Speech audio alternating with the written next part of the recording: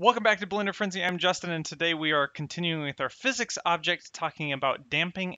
So if you don't have a physics object yet, select your object, come over to your physics properties, and then check rigid body. Now we've already done all these settings up here, the main settings, the collision box, the surface response with the friction and bounciness. We talked about the collision margin, and I'm going to actually skip collections. This looks a little bit like the old layer system before 2.8, and it says collections here, but we're actually going to talk about the collections up here regarding physics and the rigid body world in a different video.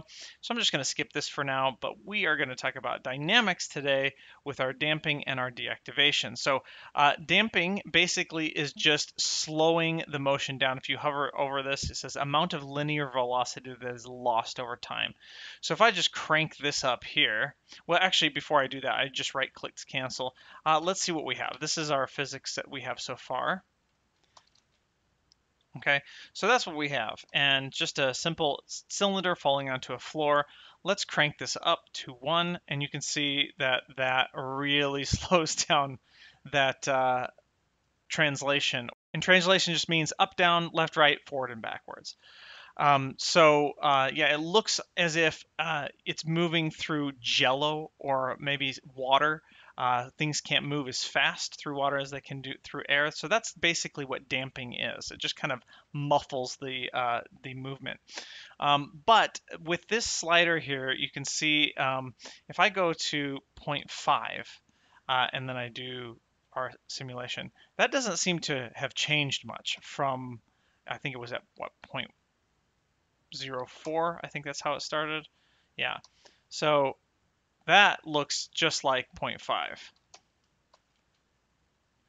And in fact, the further you go up, it does get a little bit slower, and you can see it's starting to dampen it a little bit. But even at 0.95, you can see that it's slowing down just a little bit, but we're all the way at 0.95. And I found that even 0.99, we're starting to slow it down, but man, I tell you what, 0.999, and we still don't have it really dampened a whole lot. So I don't know if this is a bug, but I don't like this because obviously the slider doesn't mean anything if it's not even going to affect it till all the way to 0.999. So I'm going to add another 9 on there and see what we get. So that 4 nines is when we start to slow that down. So basically just start adding 9s and then you can start slowing that down.